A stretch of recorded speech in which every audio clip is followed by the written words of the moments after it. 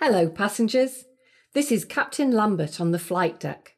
Welcome to the audio universe tour of the solar system. Before we get started, please listen carefully to our pre-flight information. Newcastle University, the Science and Technology Facilities Council, and the Royal Astronomical Society welcome you on board. Our spacecraft is equipped with an amazing sonification machine. This device turns light into sound. For most of our tour, we will use different musical instruments to represent the light from different objects in space. You will be informed when a sound is coming. Remember, sound cannot travel through the vacuum of space. Instead, our marvellous device converts the light it detects into sound. Throughout our journey, please follow all safety instructions from the crew. For now, sit back, relax, and enjoy your flight.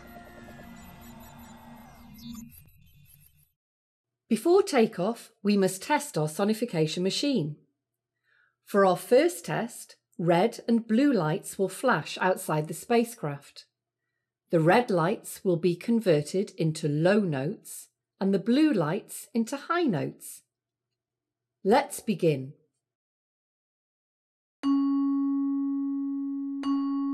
That was 2 red front left,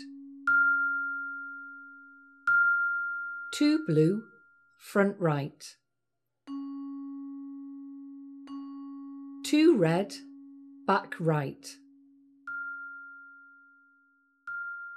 2 blue back left. First test complete. For our second test, we will listen to the light reflecting from a mirror that will circle the spacecraft. I will retune our sonification machine to turn this light into the sound of string instruments. OK, test ready. Let's begin, starting at the front. There it goes to the left. At the back now. Around to our right. Back to the front for one more circle.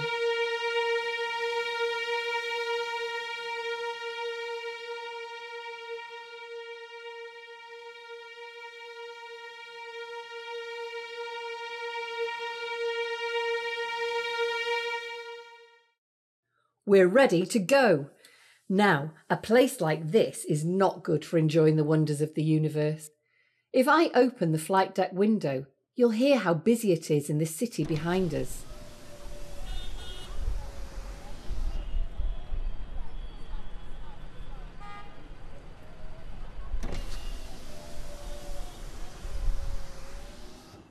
There are too many people around here who are producing too much light and background noise. This makes it difficult to study space.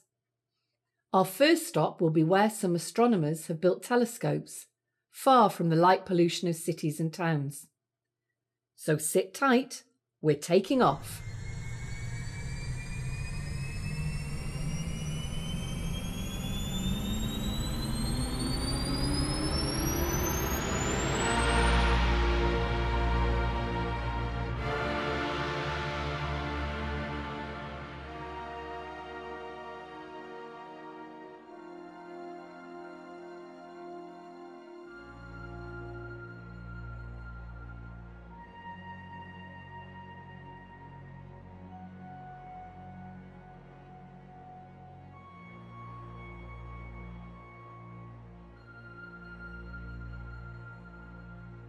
We are now flying over the Atacama Desert in Chile, high up in the mountains and well away from towns and cities.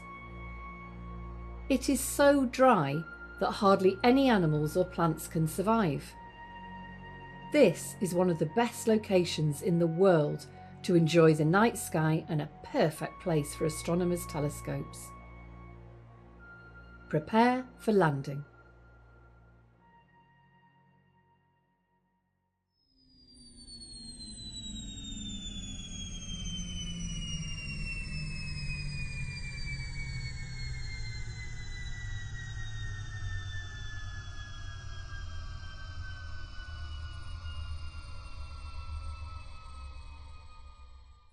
We are now at the European Southern Observatory's Very Large Telescope, or VLT. I am hovering the spacecraft so that we can get a good view. There are actually 4 big telescopes here, each sitting inside a building that looks like a giant drinks can. These buildings are as tall as skyscrapers. At night, they open up, allowing the astronomers to investigate space. There are no towns or cities nearby. Let's open the windows.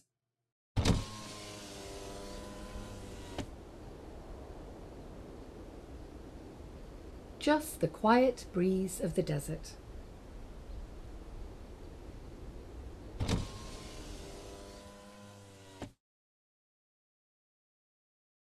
Now, I will land the spacecraft because we have someone very special joining us to help out on the rest of our tour.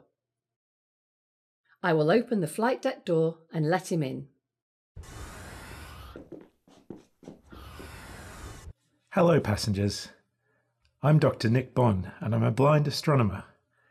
I've been partially sighted since birth, but this doesn't stop me from using telescopes to study distant galaxies. I don't have to rely on my sight to study space. I can use my other senses as well. First of all, I want to talk to you about the sun. Remember, it's very dangerous for any of us to look directly at the sun. That's right, Nick. I'm tuning our sonification machine into the sun's light. Okay, the sun's light will now sound like a steady, low drone. Let's take a listen. Thanks, Captain. We are facing south, and it is late morning. The sun is up in the sky, slightly to your left towards the east. In a moment, we will speed up time to experience what happens during the day. The sun will seem to move in a westerly direction and then start to get lower until sunset. This is because our planet Earth is constantly spinning, and as we get towards night time, we here on the ground are turning away from the sun. Okay, speeding up time until sunset. The sun moves across the sky. Now it is over our heads.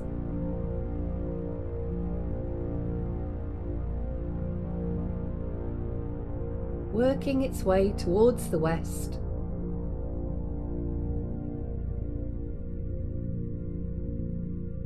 Getting lower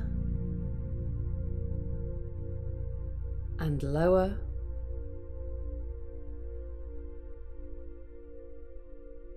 And now it is gone. The sun has set. Now is the time of day astronomers call twilight.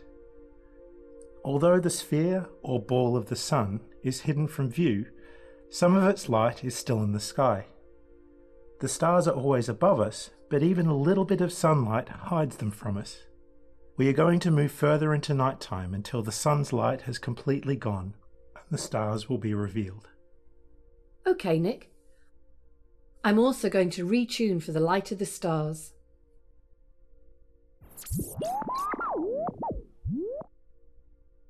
The stars are like thousands of pinpricks of light spread across the blackness of the night sky.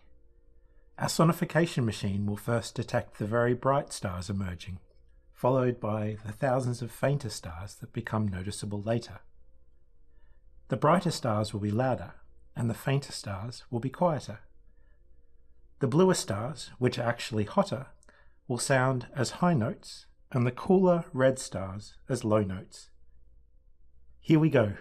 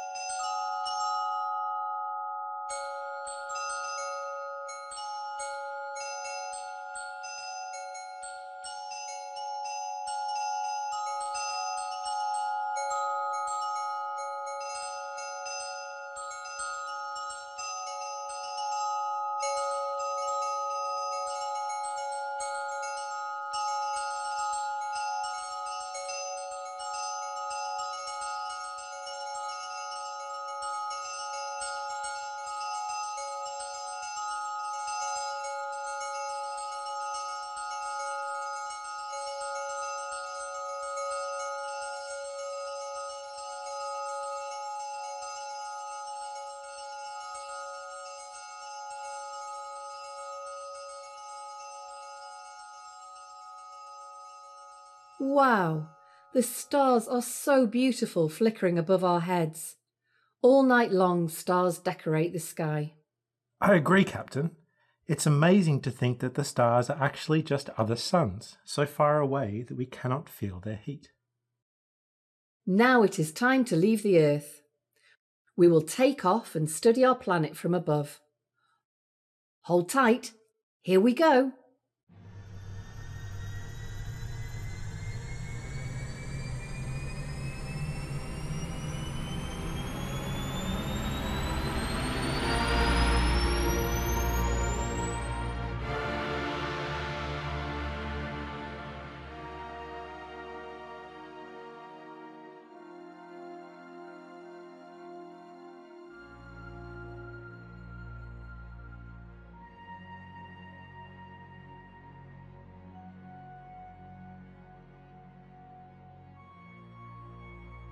Here we are above the Earth, a giant sphere, covered by oceans, lands, towns and cities. Home for all the people and animals we know and love. The reason everything stays on the Earth's surface is because of an invisible force called gravity. Later, we will encounter gravity in action again in our tour of the solar system. Nick, could you explain to us why one half of the Earth is lit up and the other is dark? Absolutely. You will hear the sun is off to our left. The sun is millions of kilometres away, but so bright and hot that we can feel its heat. The half of the Earth pointing towards the sun is lit up and feeling the daytime heat. From our position, this is to the left side. The half of the Earth turned away from the sun, currently the right side, is in darkness and is feeling the coolness of the nighttime. The parts of the Earth that are lit up keep changing because the ball of the Earth spins constantly, one full spin each day. Captain, please could you tune into the Earth as well as the sun? Okay. Let me know when you're ready. Thank you. We are going to hear the sunlight bouncing off the spinning Earth. The oceans are full of reflective water, acting like giant mirrors. As they pass into the sunlight, you will hear a brighter sound. As the land of the continents, such as Africa and the Americas, moves into the sunlight, you will hear a duller sound. We will also speed up time for 2 full spins of the Earth. That is 2 complete days or 48 hours. We will start with the sun shining over the Pacific Ocean. Okay, Captain, we're ready.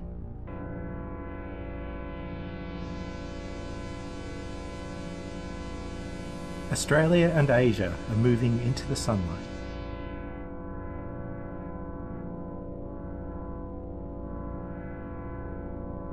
Now Africa, Atlantic Ocean, the Americas, and back to the Pacific for the second spin of the Earth.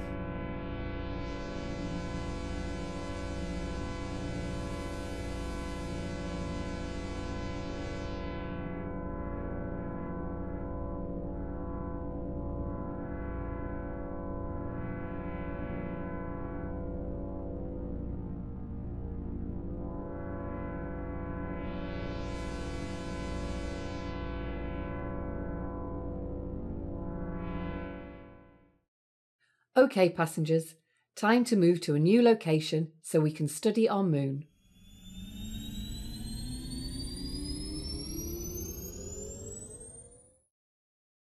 The Earth is currently in front of us with the moon beyond. The sun is still off to our left. Nick, can you tell us about the moon? I can. The moon is a sphere of dry, dusty rock about 5 times smaller than our Earth. The moon is only visible to us because sunlight bounces off it. Let's select a piccolo to convert this light into sound. No problem, I'll retune.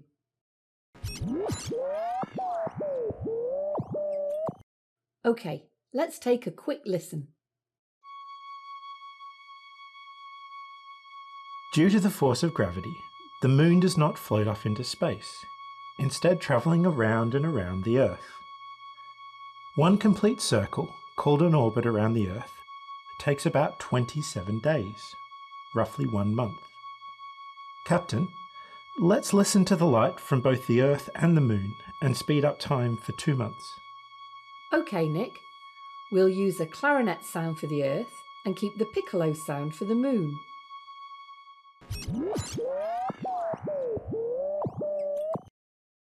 We will stay facing the Earth and hear the Moon travel behind us as it orbits around the Earth.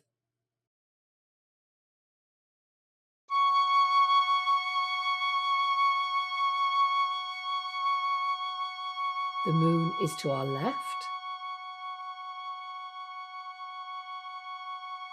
behind us, to our right, and now one more orbit.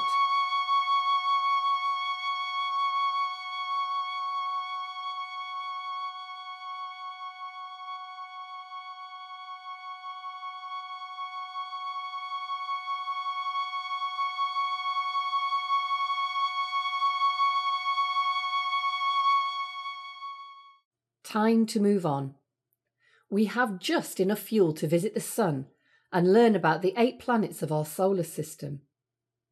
It's a very long way to the Sun, 150 million kilometres. If we travelled at the speed of a jumbo jet, it would take about 20 years to reach the Sun. However, we're going to speed up time and arrive there in moments. Here we go.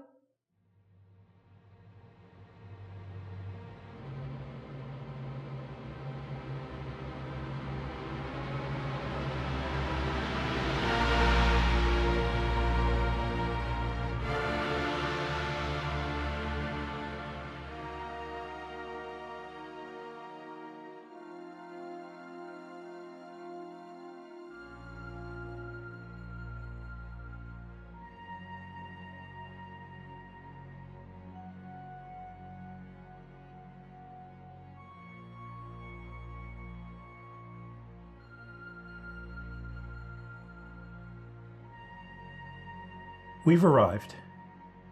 The Sun is so big, it would actually take 1 million of our Earths to fill it. However, the Sun is not empty. It is a giant ball of gases. Mostly a gas called hydrogen, which is extremely hot. Thousands of degrees on the surface and millions of degrees in the middle. Captain, please tune our sonification machine back into the Sun. Just to prepare you passengers, this one is going to be loud and powerful.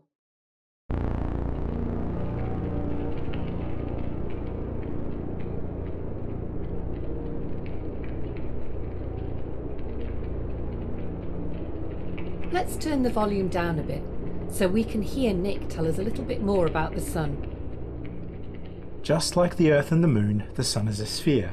However, the reason the Sun is so hot is because, like all stars, it is a giant nuclear fusion reactor, where gas particles come together, releasing extraordinary amounts of energy as light and heat. This energy is what makes the Sun a star. Planets and moons do not produce their own light. Let's turn up the volume again so we can appreciate the power of the Sun.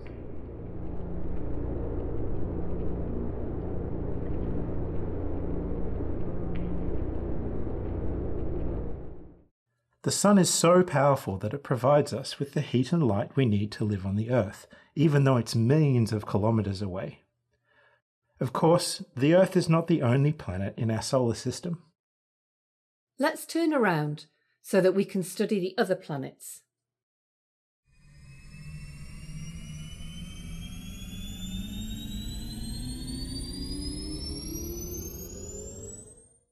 Nick? I've kept us quietly tuned into the Sun, and now I'll tune in ready for all 8 planets.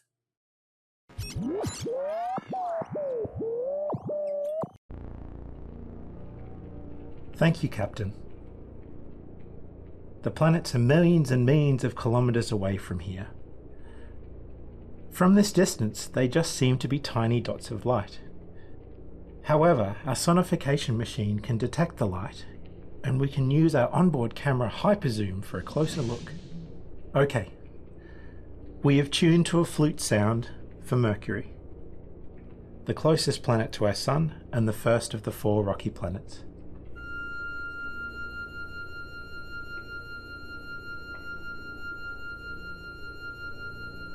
Mercury is the smallest planet in the solar system, and a bit like our Moon. The surface is covered in craters where large space rocks have collided with the planet. The second planet from the Sun is Venus. We will use an oboe sound.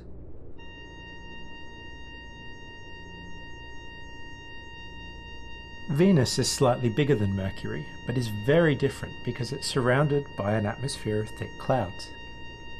The atmosphere would be very poisonous to humans and traps the sun's heat through the greenhouse effect. This makes Venus the hottest planet in the solar system. At over 400 degrees Celsius, it is twice as hot as a kitchen oven.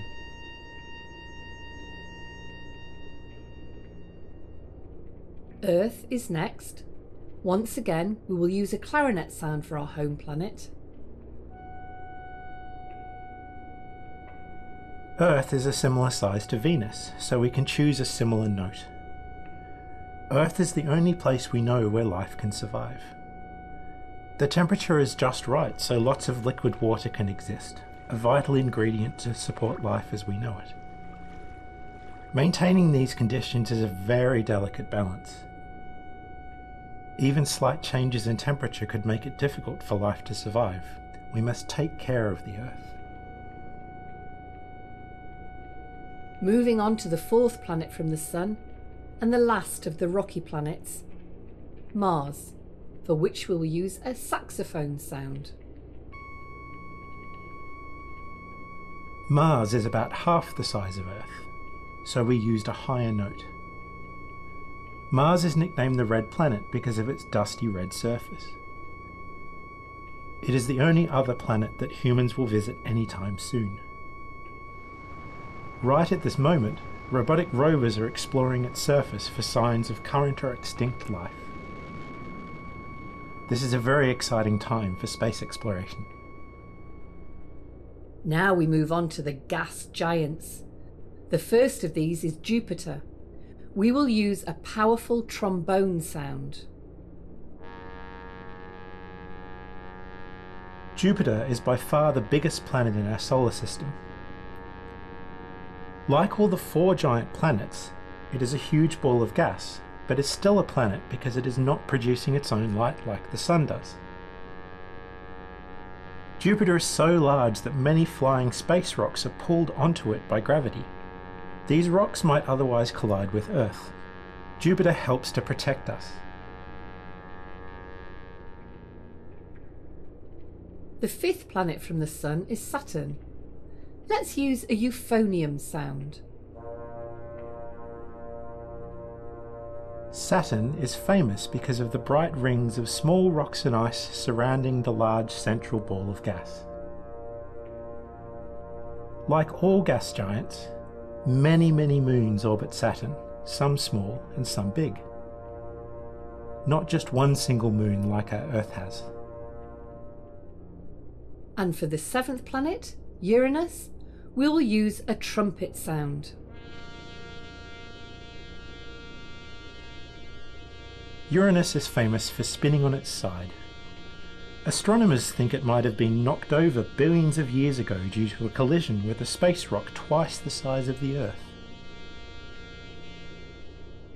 And finally, the 8th planet of our solar system is Neptune, for which we'll use a French horn sound.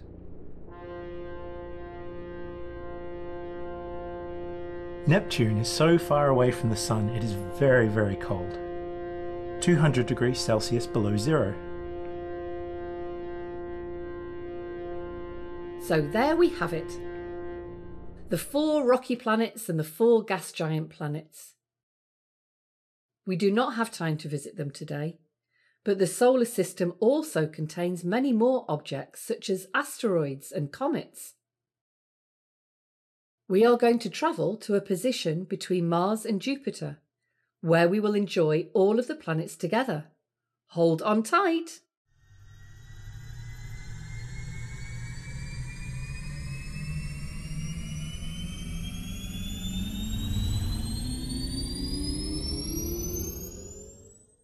Now we are turned towards the Sun. We will show you how the planets orbit around the Sun. Nick, can you tell us more? Yes, Captain. Planet Earth does one full orbit of the Sun in a single year. That's 365 days. The planets closer to the Sun go around much faster, and the planets further away go much slower. Mercury only takes 88 Earth days for one orbit, but Neptune takes 165 Earth years. We will speed up time considerably so that we can listen to all of the planets go round the Sun. After the Sun, we will add one planet at a time until we can hear all of the planets together. Starting with the Sun. Adding Mercury, one orbit in just 88 Earth days. Next, boiling hot Venus. Our home, the Earth, 365 days for one orbit.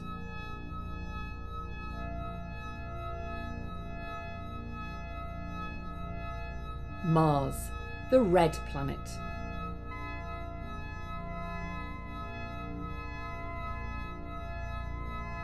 Giant Jupiter.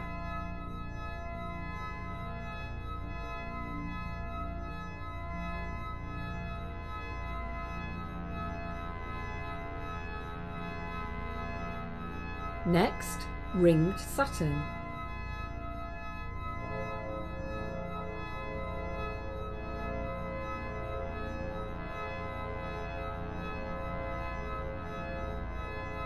Adding the side-spinning Uranus.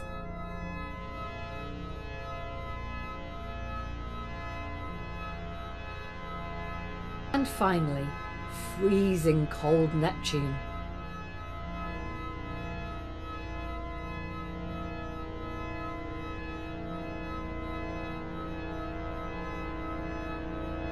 Fading out now.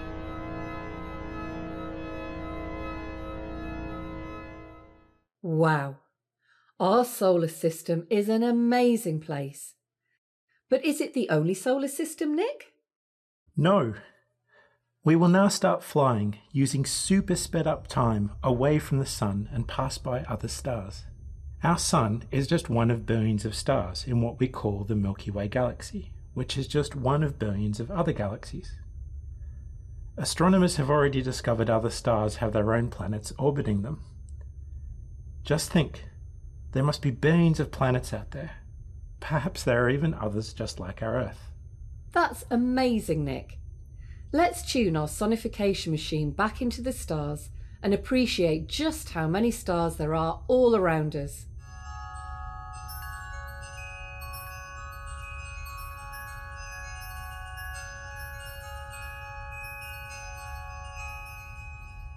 Nick, our fuel gauges are telling me it's time to head home. Okay, Captain. Let's go.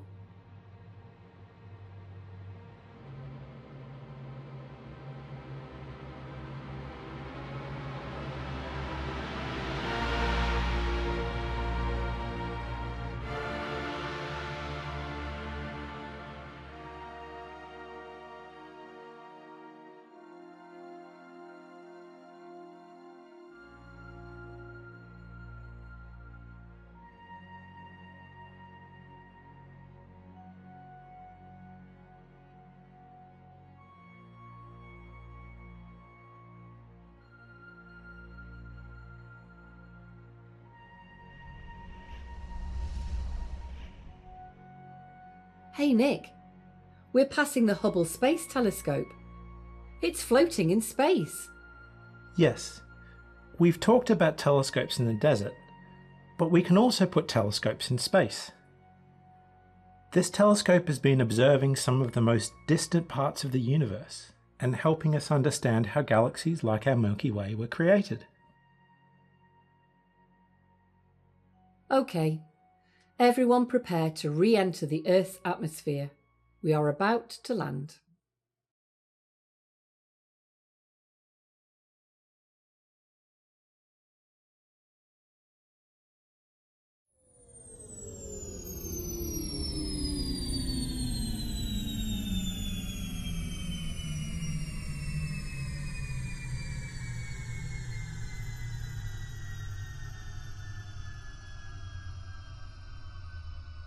And we're home.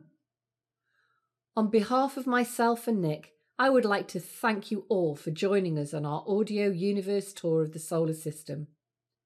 Remember, we heard about many amazing planets, but our precious Earth is the only one we can live on. We must all take great care of it. And thank you, Captain Lambert. We hope that you have all had an enjoyable journey where we did not have to rely on sight to explore space. Anybody can be a scientist if they want to be. Goodbye, everybody. Goodbye. The Audio Universe Tour of the Solar System was brought to you by Rachel Lambert as the captain, Nick Bonn as himself, Chris Harrison as director, Theophanis Matsopoulos for planetarium production and 3D visualization, James Trayford as principal sound designer, Lee Harrison as musical director and composer,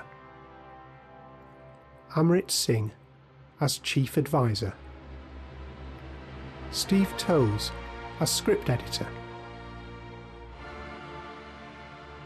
We are also grateful for the valuable contributions from the Institute of Cosmology and Gravitation at the University of Portsmouth, Ashwarya Girdhar, Anita Zanella, Jeff Cookie, Fia Damshmar, Gary Foran, Ruben Garcia Benito, Miranda Jarvis, Liz Milburn, Enrique Perez Montero, Stefania Verano, Newcastle Children's Vision Team, the Views Group Newcastle, and the Great North Museum Hancock.